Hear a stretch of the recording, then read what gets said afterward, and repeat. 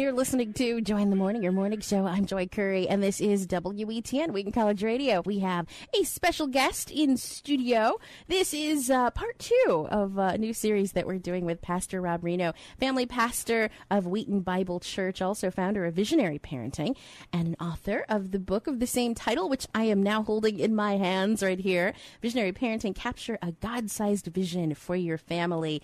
I think every family wants a God-sized vision, Pastor Rob. Amen. Thanks, Joy, for having me back. Yeah, thanks for coming back. How are you doing? I'm doing fine. Yeah? Yeah. I was looking at your website, visionaryparenting.com, and I took a look at your travel schedule, and I thought, oh my goodness, he's been everywhere since I last saw him. There's a lot of stuff going on. Well, it is exciting. You know, one of the things that's happening with just churches around the country is that people are kind of waking up to the primary role of parents and grandparents and aunts and uncles in the home. And wow. For the last few decades, a lot of us have been sort of doing the drop your kids off at church and we'll take care of it. And now churches are catching the biblical vision of helping parents pass faith to their kids at home. So it's exciting. It was not a primary role at all before. And that's the kind of thing that you are teaching us and encouraging us in. I understand there is a conference coming to Wheaton Bible this November that is along those lines. Tell us about that. Yeah, we've got the Chicagoland Parenting Vision and Strategy Conference coming. It's going to be November 13th and 14th, Friday night and Saturday. It's being sponsored by the National Center for Biblical Parenting with a guy named Scott Turansky. And Scott's the author of a lot of books on parenting, and our church is thrilled to partner with him. And it is for parents and grandparents of kids of all ages. Any parent who wants to get some more parenting skills, but particularly for parents who they want to pass faith and character to their kids. They want their kids to love God, they want their kids to follow God, and they want to put together a plan for how to do that to the best of their ability. There's no magic formulas. There's no quick fixes, but the Parenting Vision and Strategy Conference, there's about 30 churches from Wisconsin to Indiana that are partnering with us and bringing people. And all the information is at the Wheaton Bible website, wheatonbible.org. You can also find it at biblicalparenting.org, and then my website too, visionaryparenting.com. So lots of places on the web to find it. 30 churches, that's a lot. Yeah. They've all come together. That's wonderful.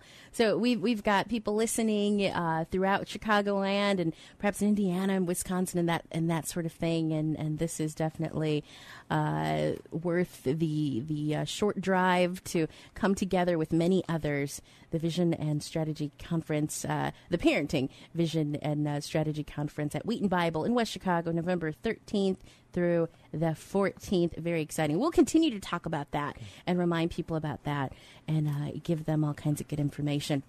We are speaking with Pastor Rob Rienow, family pastor of Wheaton Bible, founder of Visionary Parenting. When you were here last month, you talked to us about worshiping with your family. Fancy that. We in this Christian culture that we live in, we're big on worship, but you don't often hear people talking about having worship time with their family. Yeah. Well, family worship for centuries has been the centerpiece, really, of the Christian spiritual life, built on this idea, kind of that who we are at home is who we really are. And it comes from Deuteronomy chapter 6 is the primary text where Jesus says this is the most important commandment in the whole Bible, where it says, love the Lord your God with all your heart, with all your soul, with all your strength. And people look at that and they say, well, that's great. But the question is, what are you going to do about it? In other words, what does it really mean to love God? What are the practical steps that you take? And in Deuteronomy 6, the next few verses, it says, these commands that I give to you today are to be upon your hearts, impress them on your children, and talk about them when you sit at home. And so in those few verses, it starts with this global love God. Oh, say, okay, God, we want to love you. What do you want us to do? Well, what I want you to do is I want you to talk about me when you sit at home. Wow. And down through the centuries, that's been called family worship. It's not complicated or weird. It's just when the people in a home, the aunts and the uncles, grandmas, grandpas, moms, dads, get together, pray together, open the Bible together, and they view their family as their primary discipleship small group. There's all these buzzwords in the church today about we need to do life together. We need discipleship happens in the context of relationships. And I believe the Bible teaches that if there's people to do life with, That's the people at your home. If you're looking for authentic, real relationships, go home. You'll find authentic relationships there. I love that. Every day. Go home. And it makes sense that God would kind of build in that small group for us. And I'm sure the personalities and all of that are crafted by him and how they all come together. And all that you need is right there. He's already made that provision for us. We're speaking with Pastor Rob Rienow from Wheaton Bible Church. And so this whole idea of family worship, I'm sure can look many different ways depending on who's in the family and the age of the kids and that sort of thing. Let's talk a little bit about what that looks like for people that have teens in their household. Absolutely. Well, if you start family worship when kids are real little, their hearts get accustomed to it. They get comfortable with it. It just becomes part of their routine. They ask for it. Hey, when are we doing family worship? When can we sit down to talk? Have you seen that in your family? Absolutely. That's awesome. Absolutely. Little kids want to be close to their parents. That's just a natural thing that they want, and they want to be blessed by the parents. They want to talk about meaningful things with their parents. But unfortunately, in a lot of our families, things get so crazy and so busy. The years go by, and then what happens is we realize we've got teenagers, and now they're starting to make decisions that are pretty big. You know, little first graders are not making a lot of life and death decisions, but teenagers are. And parents then sometimes kind of freak out. Oh, my goodness, my kid needs advice. My kid needs help. They're making this decision. And it's never too late for a parent to connect deeply with the heart of their teenager. Unfortunately, say that again. It's never too late. That's huge. Yeah, for a parent to connect deeply. But it feels like it sometimes. You see, what happens is, and this is a really predictable, common thing in our culture today. I believe that the main thing that Satan wants to do in the relationship between a parent and a child is to break their heart connection. To break their heart connection. To take away closeness, to take away warmth, openness, and honesty. And with the families that I work with, and even in my home, I think you see this attack really frequently in middle school.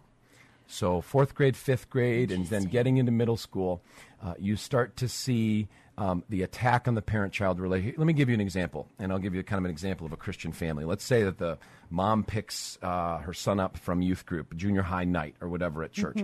And the kid flops in the front seat of the car, and mom says, "How was youth group tonight?" What does the boy say?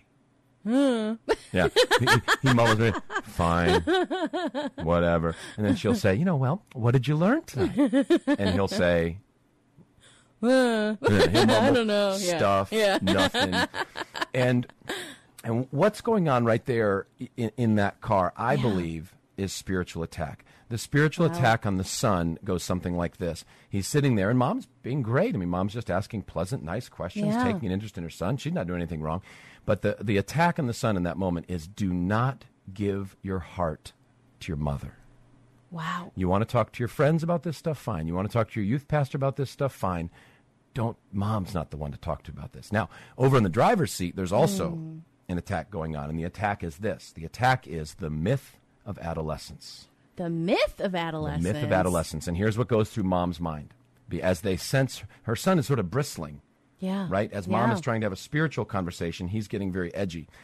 And so the thoughts going through mom's mind are, oh, yeah, this is what they told me was going to happen during these years.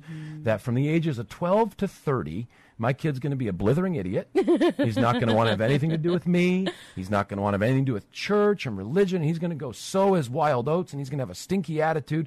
And it's my job as a parent just to white-knuckle it and hold on for dear life, and maybe, by some random happenstance, we can have a relationship again someday. Goodness, years down the line. Exactly. Yeah. And that is really the vision that parents have of the teen years.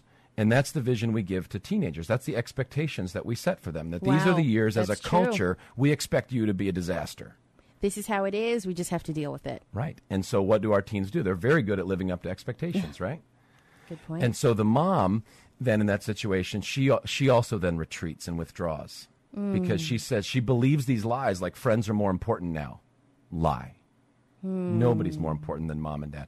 I think of it, there's an illustration I use. Imagine, Joy, you were going to climb Mount Everest, okay? Okay. And you have paid your $60,000 to the Sherpas who are going to carry all your gear. These are the guys in the loincloths, right, who climb barefoot and carry everything for you. And on Everest, you get up to 26,000 feet. Now, Everest is 29,000 feet, and from 26 to 29,000 feet, that's the death zone. If you're going to die on Everest, that's where you're going to die. So you get up to 26,000 feet. You're doing great, and your Sherpa looks at you and says, Joy, you're amazing. You're in amazing shape. You haven't even broken a sweat climbing this mountain. Of course. Of course. You're doing so well, in fact, that we are going to go back down to base camp, and we are going to let you finish from here. Oh, no. No, why not? You're doing so great. What's the big deal? This is the most important time. This is when I really need their help. I didn't pay you $60,000 to get me from base camp to 26,000. Yeah. I paid you to get me from 26,000 to the top. And when it comes to parenting, that's the teen years. Wow. So to withdraw is to leave that teen on their own to get to the top, to when finish the journey. When they need you more than they've ever needed you before. Oh, man. I love that illustration. We're speaking with Pastor Rob Rienow, family pastor of Wheaton Bible Church, founder of Visionary Parenting, author of the book Visionary Parenting. And this is good stuff. This is stuff that Pastor Rob is living out in his own life. He has dedicated his life to his family, and they worship together. How many kids do you have now? We have been blessed with 5 children, and there's one on the way in 6 weeks. On the way. Oh, my goodness. And how many boys and girls do you have? We have 2 boys and 3 girls. Our order is boy, girl, girl.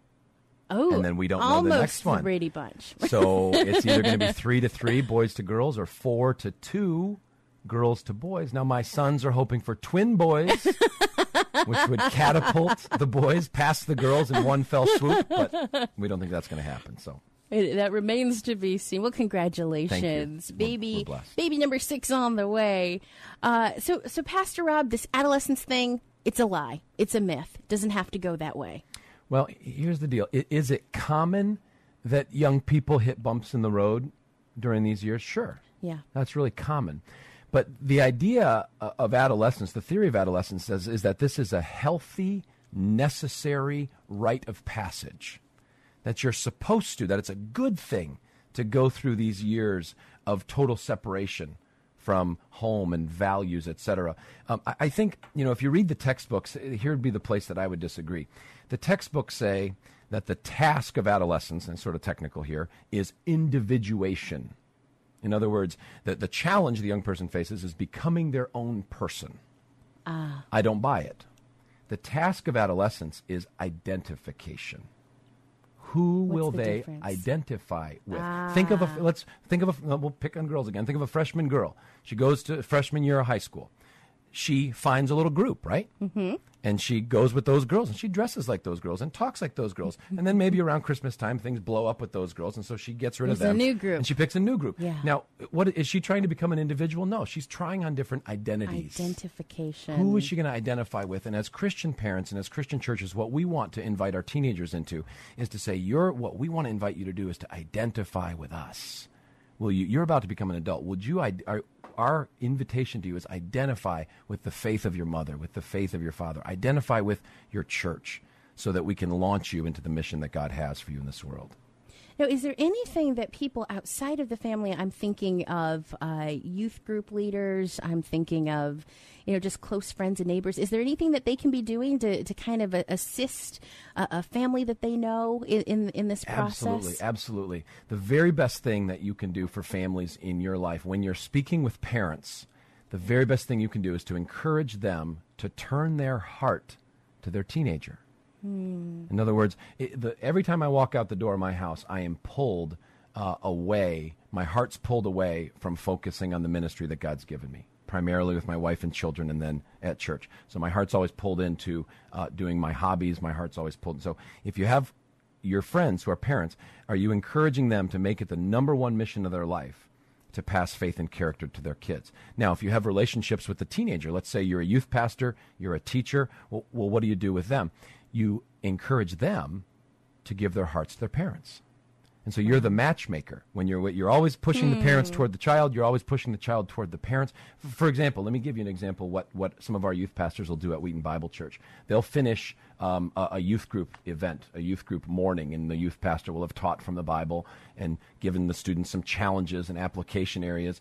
And frequently what he'll say is, now the very first thing you need to do with what you just heard today is you need to go tell everything you just learned to your parents. Oh, that's You need to open up your heart to your mom, open up your heart to your dad, your aunt, your uncle, your grandma, your grandpa, whoever plays that role in your life.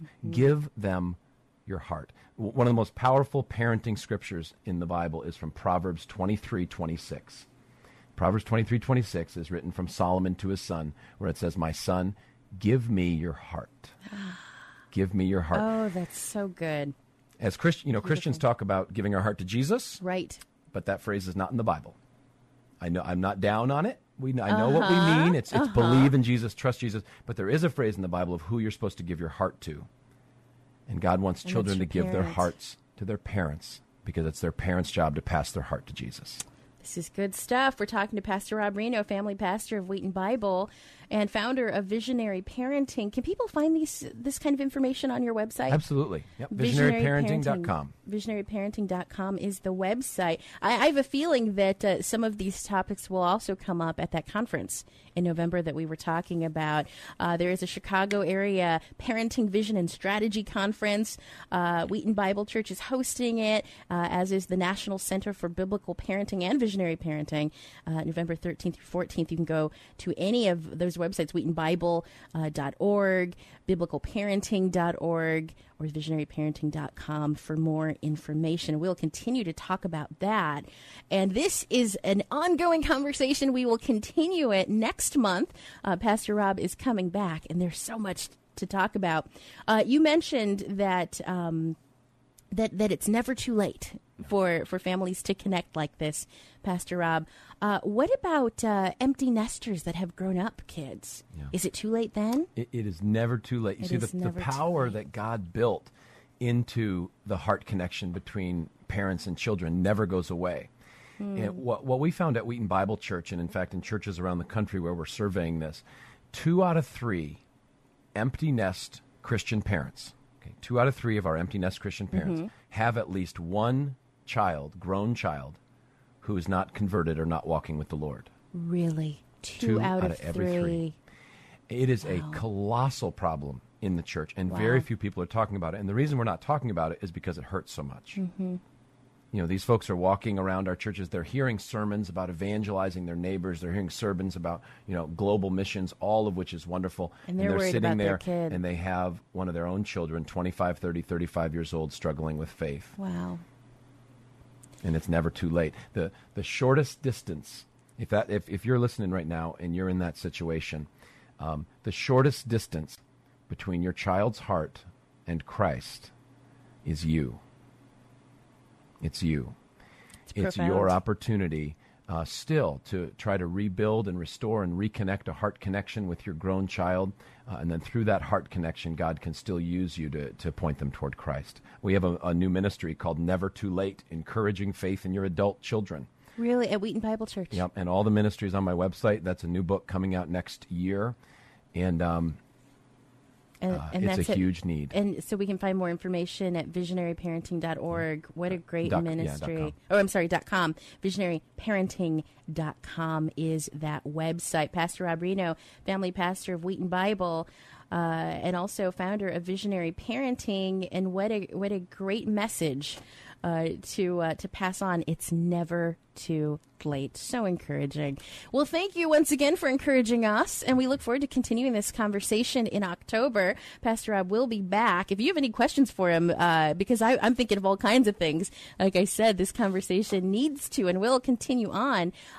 Feel free to send him an email or send us an email at wetn@wheaton.edu, and we will talk with him again in a month. Family pastor of Wheaton Bible Church, now in West Chicago, and founder of Visionary Parenting, Pastor Rob Reno. Such a pleasure. And as Pastor Rob was talking, I could not get this song out of my head. It's so perfect for what we're talking about. Sanctus Real has a song called We Need Each Other. And that's just exactly what we've been discussing today. You're listening to Joy in the Morning, your morning show. I'm Joy Curry, and this is WETN.